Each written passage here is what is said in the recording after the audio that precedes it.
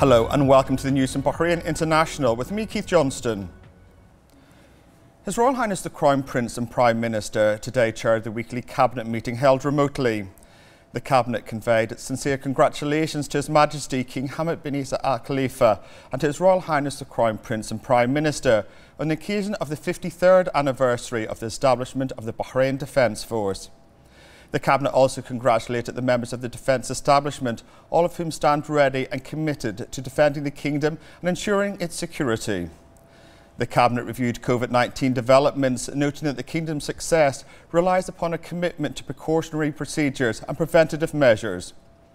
The Cabinet affirmed that the national duty and social responsibility require Team Bahrain, made up of citizens and residents, to protect Bahrain by applying these safety measures with greater commitment and to register for vaccination in the interests of themselves, their families and the community.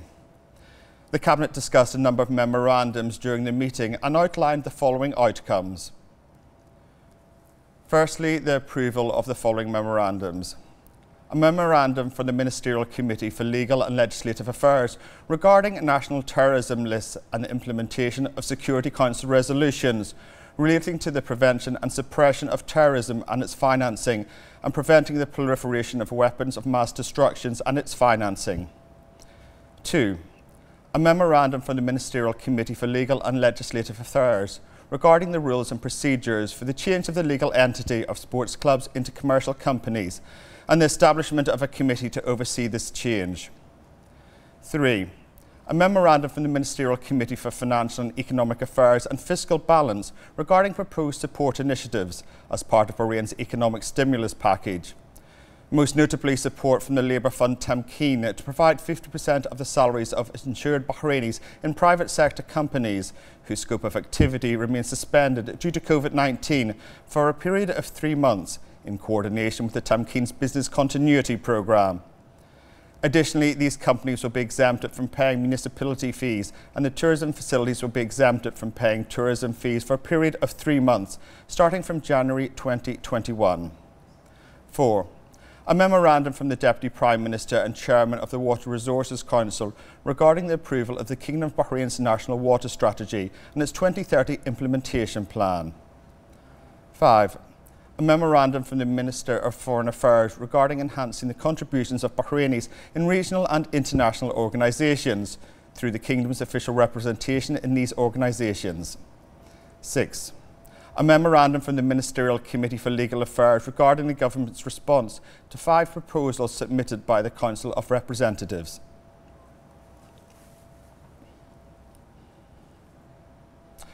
His Royal Highness the Crown Prince and Prime Minister Prince Salman bin Hamad Al Khalifa met remotely with the newly appointed Ambassador of India to Bahrain, Priya Srivastava.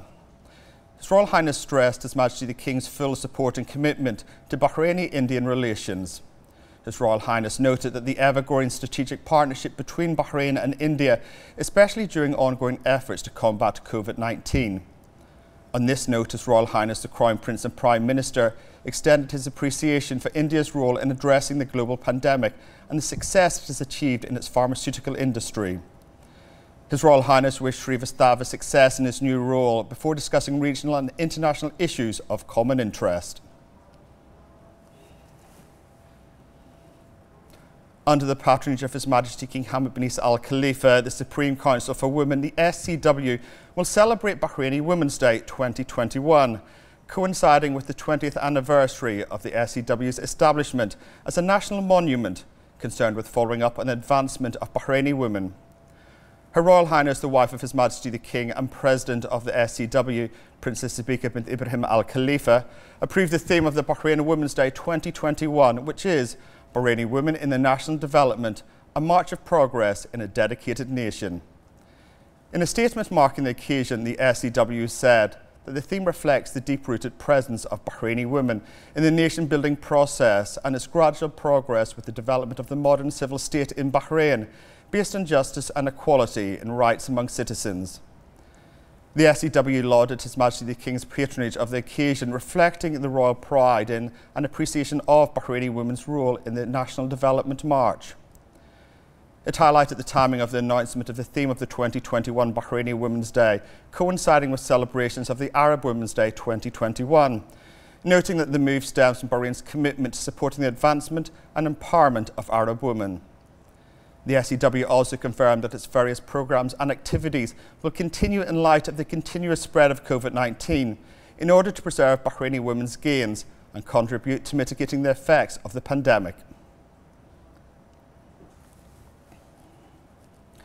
The representative of His Majesty the King for Humanitarian Work and Youth Affairs and President of the Supreme Council for Youth and Sports, His Highness Sheikh Nasser bin Hamad Al Khalifa, issued Edict 1 of 2021 on regulating the organisation of sports events.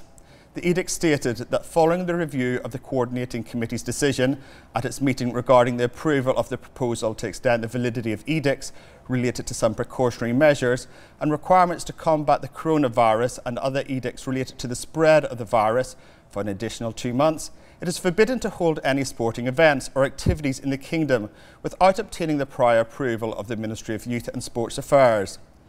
The Legal Affairs and Licences Department of the Ministry is the competent authority concerned with issuing the approval for the establishment of any sports events organised by any of the institutions, companies, clubs, sports federations, the Bahrain Olympic Committee, the Bahrain Paralympic Committee, or any of the private bodies working in the field of youth and sports, described in the law of the associations, social and cultural clubs, private bodies working in the field of youth and sports, and private institutions. The aforementioned administration exclusively shall, upon receiving a request to hold any sporting event or from any of the bodies mentioned in the previous article, address the security and health authorities and coordinate with the national medical team to combat the coronavirus to obtain the necessary approvals before notifying the requesting authority of the edict regarding the submitted application.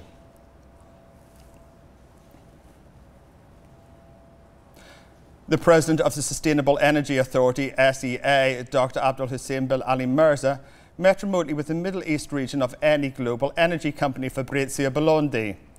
Dr. Mirza explained the historical ties between Bahrain and Italy in various fields, including renewable energy and energy efficiency, recalling the auspicious visit of His Majesty the King to Italy in July 2008, as well as the visit of His Royal Highness the Crown Prince and Prime Minister in February 2020.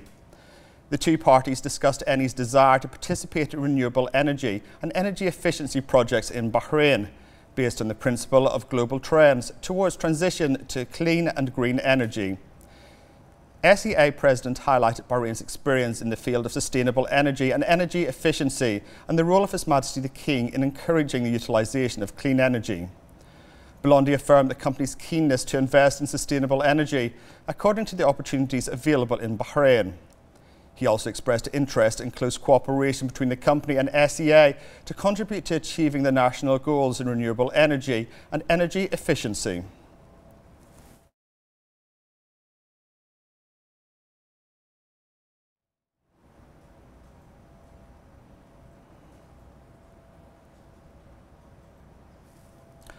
Minister of Foreign Affairs Dr. Abdul Latif bin Rashid Al Zayani held a telephone call with his Egyptian counterpart Sami Shukri. They discussed solid fraternal relations and cooperation between the two brotherly countries and ways of bolstering them. They also reviewed means of boosting joint coordination regarding current Arab and regional issues. Both ministers also reviewed the efforts made to promote pan-Arab work and reinforce solidarity between the Arab countries to serve their interests and national security.